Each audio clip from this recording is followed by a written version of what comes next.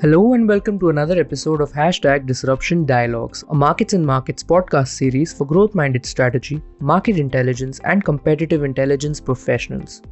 Hello and welcome to another episode of Disruption Dialogues. I'm Pranjal Sharma. I'm an author based in New Delhi.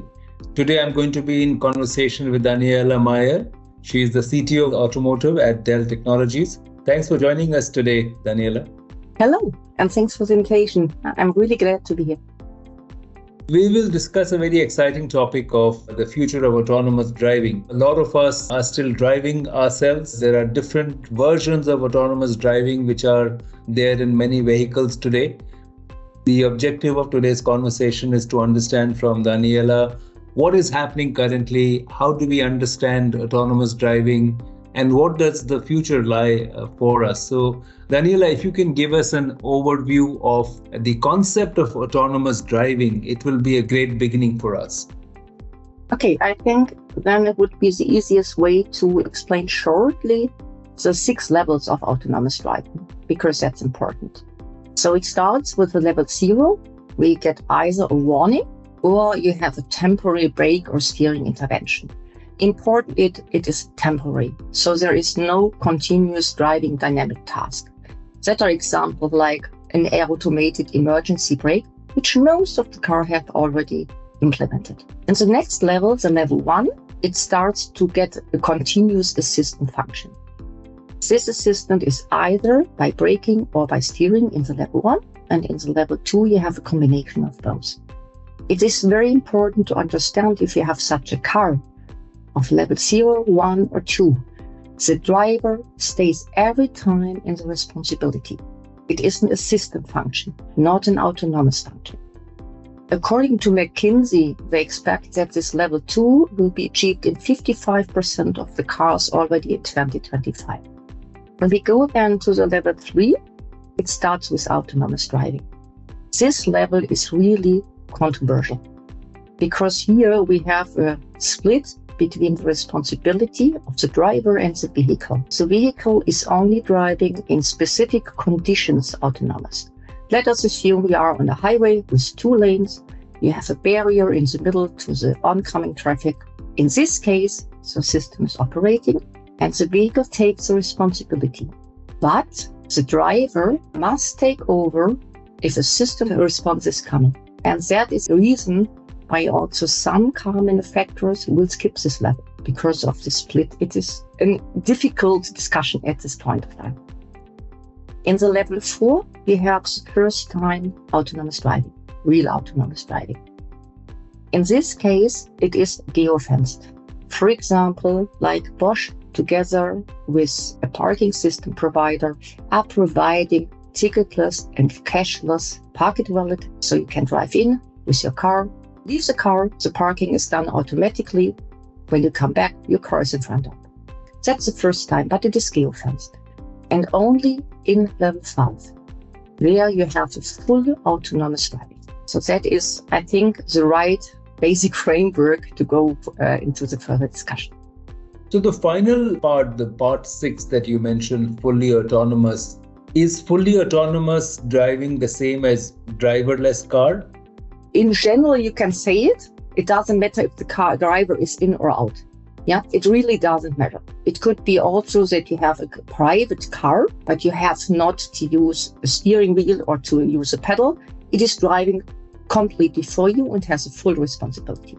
In general, it is a driverless car. Right. So that's a good point. I think it's a driverless vehicle, but you could have a person who can possibly drive inside it, or just passengers and no driver. There will be not longer the possibility for the driver to have an intervention, because the full responsibility is by the vehicle. But for sure, it can be owned by one person. I only wanted to highlight that it is not every time only combined with the commercial version. Yeah. But I think the practical aspects of what we have seen from many experts is that the final stage is some time away. It can maybe in very ideal conditions, but it's really the main effort of the industry is in the first to 5 levels. Is that correct? Yeah, I would totally agree. When we leave the commercial vehicles out of the discussion, I would totally agree. due to the high investment which is needed in the infrastructure.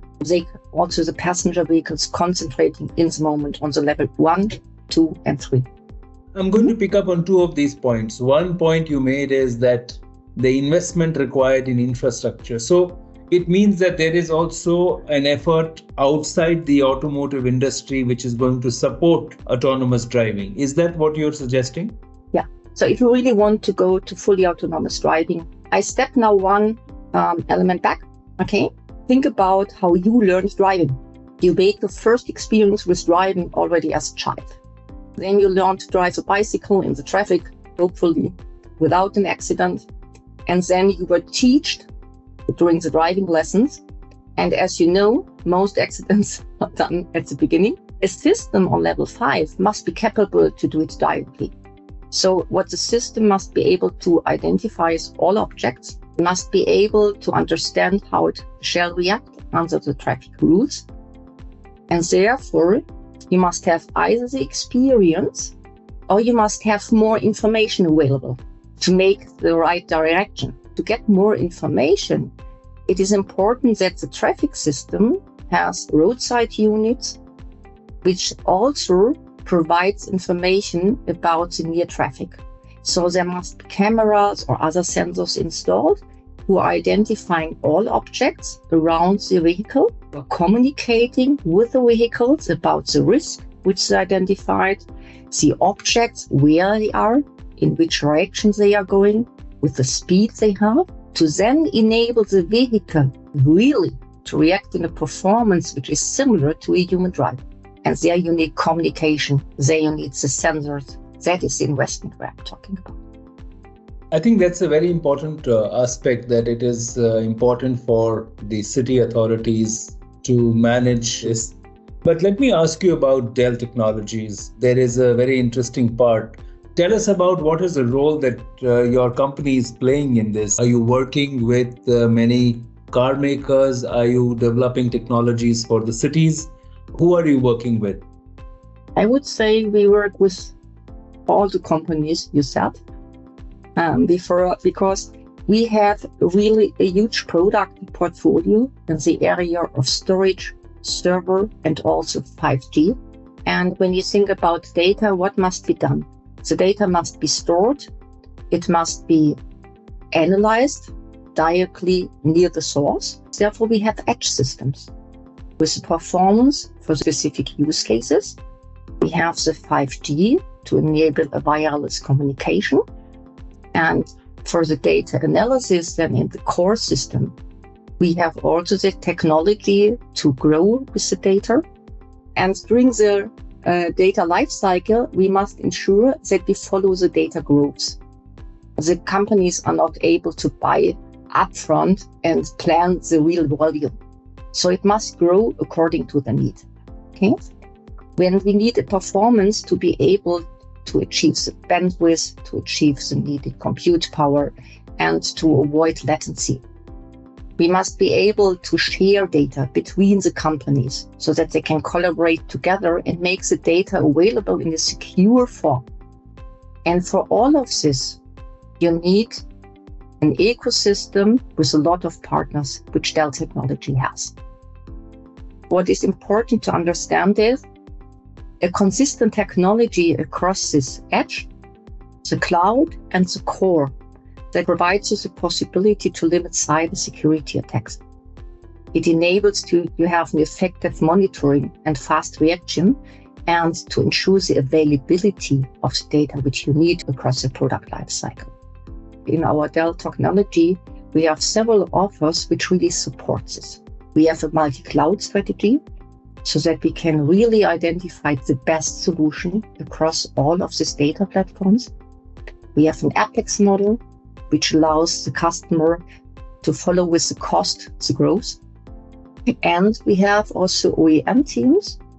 For customers, they build complete new custom solutions according to their new needs based on our technology.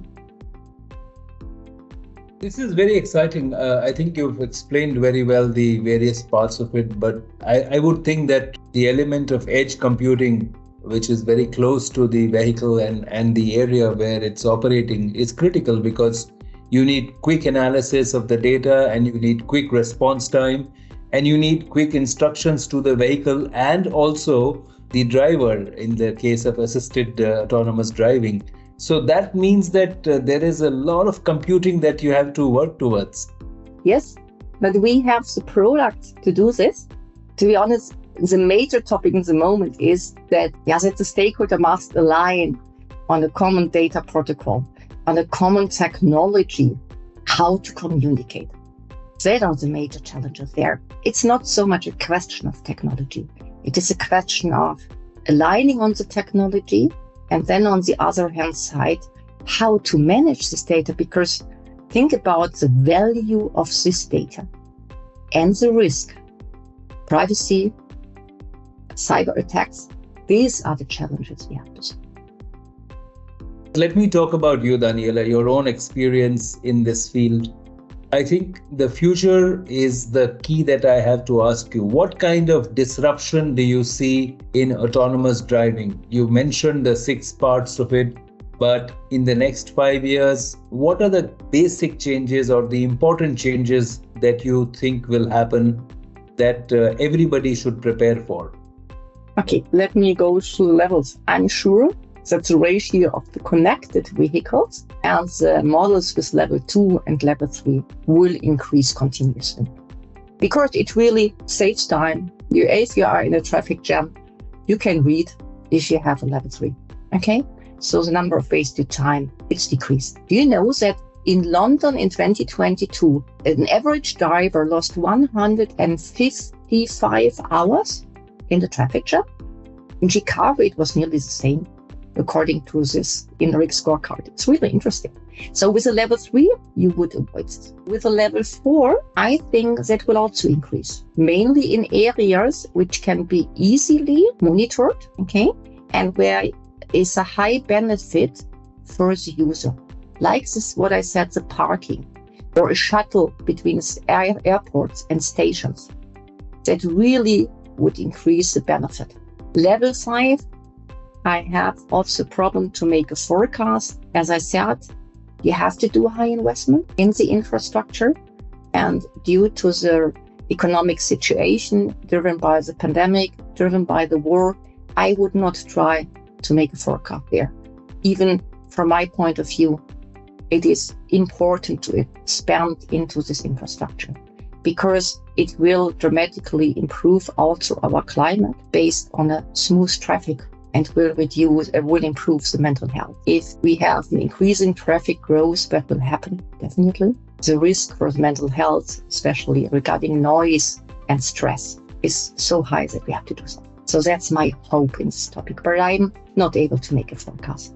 We from Dell for sure are committed to this. We will innovate, we will invest in this and with our partner. I think the most important point would be the way that people look at vehicles in terms of taking responsibility. I think issues of accountability will become important because, it's not just the driver, there's a vehicle which is also taking decisions. So I think we are in for a lot of disruption in the way vehicles move on the roads, isn't it? Yes, for sure. But you said it already, the technology acceptance, that is one of the major topics. Interesting is that in Asia, for example, in Japan and China, the acceptance is very high. Instead, in Europe, it is increasing. It's very difficult to explain or also to understand why but we have to do a lot there. So we have to improve the investment. We have to improve the technology and to align. And we have to convince the people to accept it, to see the benefit and not only the negative points. So there must be done a lot. Well, Daniela, thank you so much for this. There is so much more we can discuss. We have not talked about so many other aspects of autonomous driving and driverless cars. We did not have time for commercial vehicles also, but maybe we come back on that. But thank you very much for joining us today. Thanks a lot for the possibility. Have a nice day. And to all of you who were listening in, thanks for joining in. I was talking to Daniela Mayer, who is the CTO of Automotive at Dell Technologies. Please stay tuned for more such episodes and conversations in Disruption Dialogues. Thank you.